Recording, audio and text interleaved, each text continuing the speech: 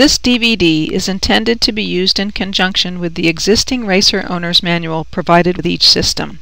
Whether you are an experienced rigger or new to the craft, the tips provided in this manual will make your job easier. The Racer is the simplest reserve container to pack. It requires a minimum of tools, and when the canopies are properly sized to the container, there is little physical effort required.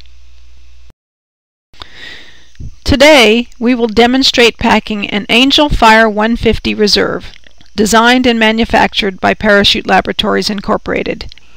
Before you begin to pack any reserve into a Racer container, put your hands into the empty container to size it up. Observe the length and width of the pack tray and also the thickness of the rig. This will determine the size and shape of the folds you will make in the canopy. Do a complete inspection of harness, container, and canopy before you begin. Remember, this is an inspection cycle, not just a repack cycle. Prep the rig. Make sure the reserve ripcord is installed in the housing. Easier to do it now than when you're holding a pull-up cord in one hand and you're ready to pin.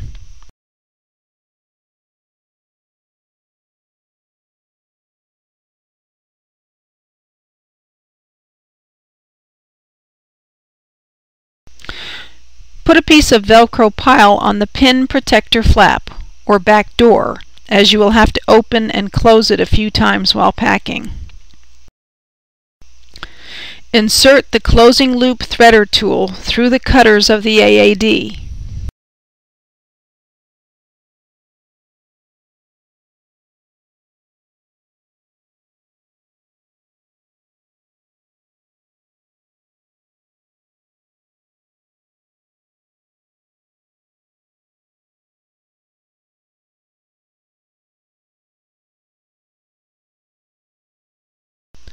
Put a brightly colored pull-up cord through the top loop of the threader tool.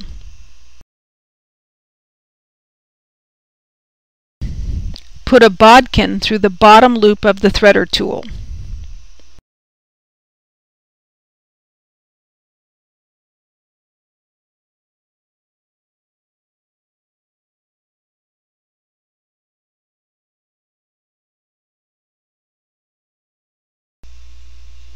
Insert pull-up cords through the tops of the reserve risers. Later, these will go through the slots at the base of the reserve container. This will allow you to snug the risers down into place if needed after the reserve container is closed.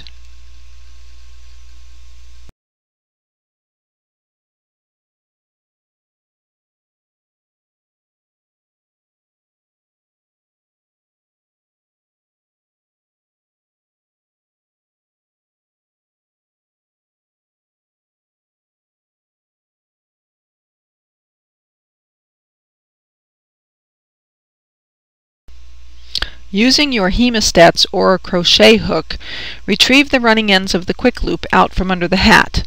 The quick loop is the adjustable closing loop tacked to the top of the spring. It's a single piece of Spectraline finger trapped through itself in the middle.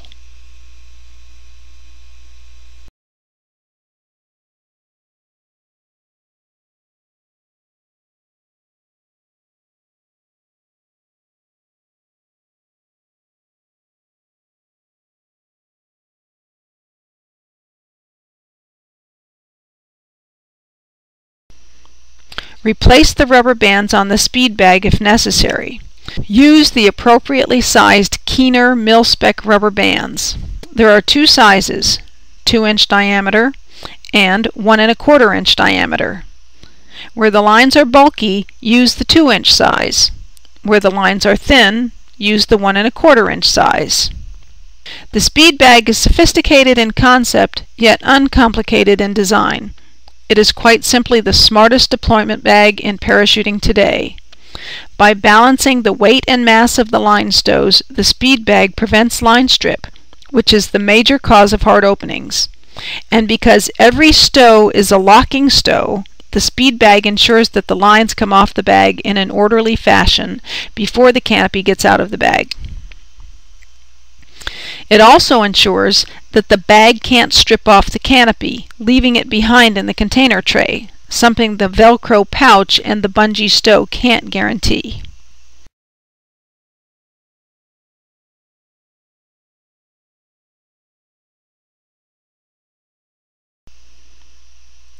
Using a hemostat, clamp the 2 buffer tabs in the speed bag, the reserve deployment bag, to ensure a clear channel through which to feed your bodkin later on.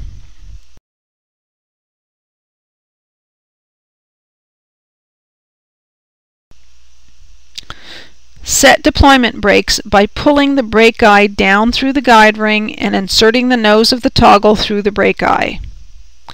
Excess lower control line is looped through the top of the riser or stowed in the Velcro keeper. We prefer stowing in the manner demonstrated here, as it prevents wear on the line from coming into contact with the Velcro.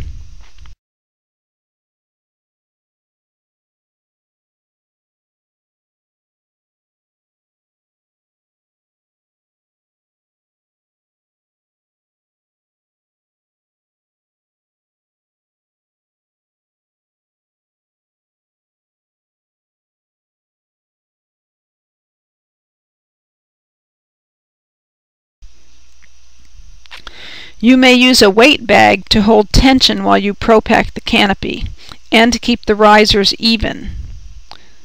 Do a continuity check to ensure the lines are straight. Separate the 4 line groups below the slider and walk the slider up toward the canopy while lifting the canopy off the floor.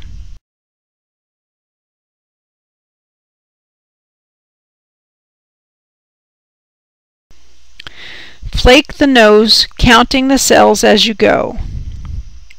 Most sport reserves have 7 cells. Some reserves have more cells.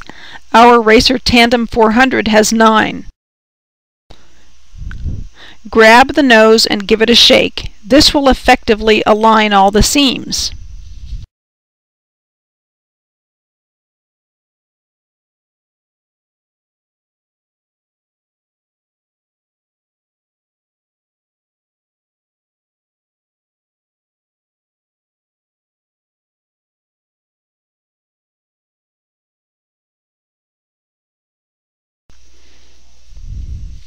The objective of the ProPack is to divide the canopy in half and maintain that division throughout the pack job.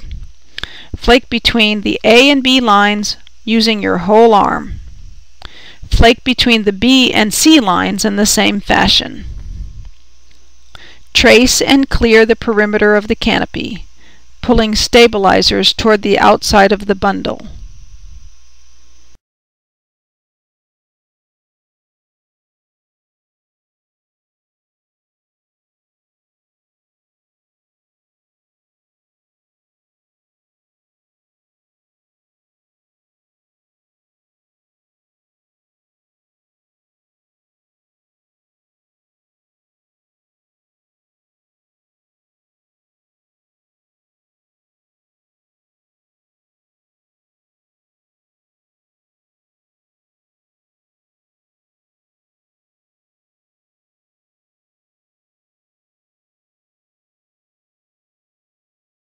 Splay the nose, flaking 3 nose cells to the left and 3 nose cells to the right. The center cell stays in the middle. Lay the canopy on the floor and dress the folds and the tail, stacking all cord seams neatly over the center line.